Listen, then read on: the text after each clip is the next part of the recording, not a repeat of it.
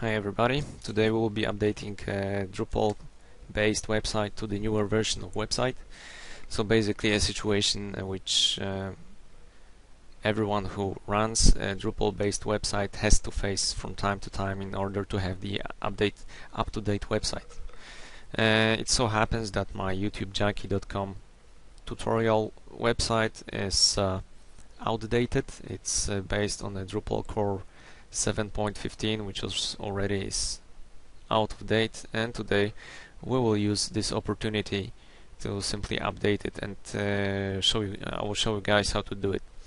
This is very simple thing to do. The update, you just have to stick to few particular steps, and if you do so, you will be fine.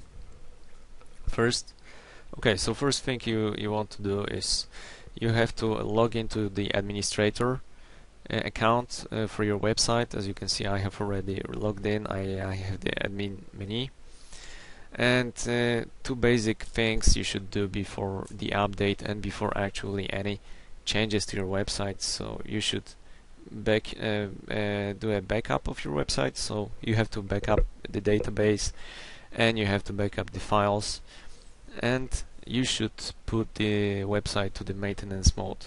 Let us assume at this point that I have already done the backup, and now I will put the website into the maintenance mode. So I go to the configuration tab, maintenance, and okay, let's put it into sleep.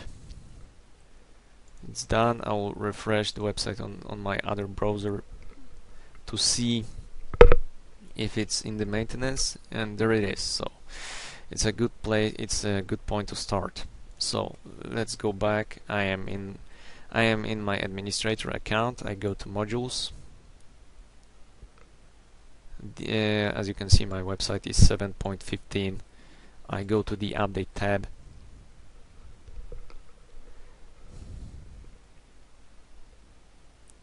and there you go. Here you can see that my Drupal core is outdated. It's 7.15. The newest is 7.17. Unfortunately, Drupal doesn't support updating this Drupal core automatically, so you have to do it manually. So at this point, what you do, you enter this link, and you have to download locally to your computer the Drupal version that you want to update your website to. So you update the packed file, you unpack it, and this is and with this unpacked website you will start.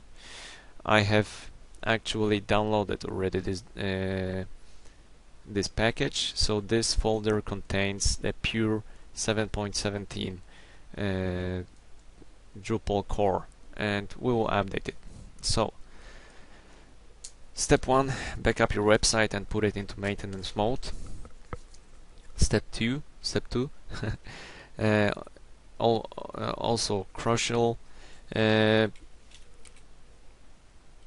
be sure that when you start the update you are actually logged into your website as an administrator, because if you're not, then you will have problem with performing the update.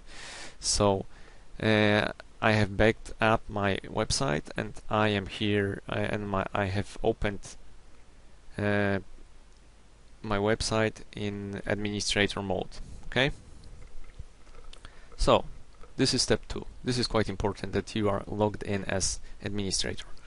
Step 3, you have to copy the files with newer core to your website. So this is FTP client. On the right side I can see the current files of my website. On the left side I have this folder with newer core, and what I do, I will override the files, but not all of them. You want to skip these 2 files which are responsible for some fancy stuff with the website. Don't touch them, simply. I also want to skip the robots files and robot.txt, which this file tells the robots that run from variety of websites like Google or Yahoo, and this file contains lines that tell these bots where they should not look into, for example. So I have modified my robot.txt files quite many times. I don't want to override it with this pure version from the core, so I will also skip it. So these two files, the robots and also the sites folder. You don't want the sites folder to overwrite your current sites. Okay, so you take everything from the package except the sites folder, these two files, and the robots.txt. So, and what I'm going to do now, I am simply going to override the content, the current content of my website. It's overriding, it will take a little while, I'll get back to you when it's done. Alright, so with my super fast internet, I did upload all the files, so they are all there, and well, there are like 2 steps remaining, and we are done with this update. So let me open my browser, and what I want to do, I want to update. I want to open from my browser the update PHP file. Okay, so the domain of my website and update PHP. And for this step, it is important that previously I was logged in as administrator. Okay, let me open it.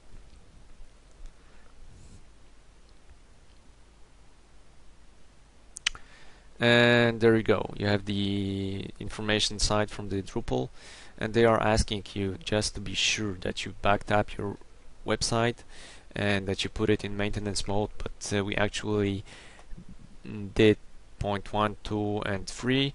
I did show you how to do the point number 3 and point number 1 and 2. You just have to trust me that I did it. And okay, I will simply perform the steps by clicking continue, and I will apply the pending changes. There you go, you have the progress bar, and we are waiting, and there you go. The website has been updated. If I click on the front page, the Drupal will bring me to the to my main website, and I'm still logged in as administrator. As you can see, we are still in the maintenance mode, but the website seems to be working. Let me go to the modules, and yeah, I did click that too fast. In the modules tab, you can see that my website is currently already updated. All the core modules are in version 7.17, so we have successfully performed the update. I have some information that there are some other updates remaining, but they are not the core updates. They are just some modules updates. So if I want them, I can just mark them and download them, and Drupal will perform these updates automatically. But core update we had to do manually. So that's it. I will remove the maintenance mode. So I go to configuration, maintenance, and I'll unmark this checkbox.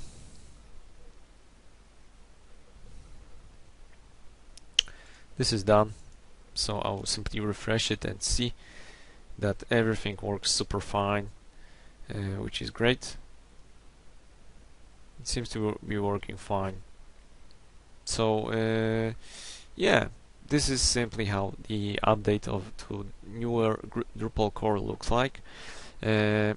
Basically, if you keep all your things in your template, and your template always is located in the sites folder, which you do not overwrite when updating to newer core, then everything you have done will be transferred to the newer version. However, if you do changes that involve changing the core, then you'll have to remember these things and merge them to the newer version of the core. But this way of development in Drupal is does not belong to good practices. You should keep your changes strictly to your templates. Of course, it doesn't mean you cannot do it. You can do it, but then you just will make your life miserable when you will be updating to newer core. So, just to summarize, I have written down these steps for you guys.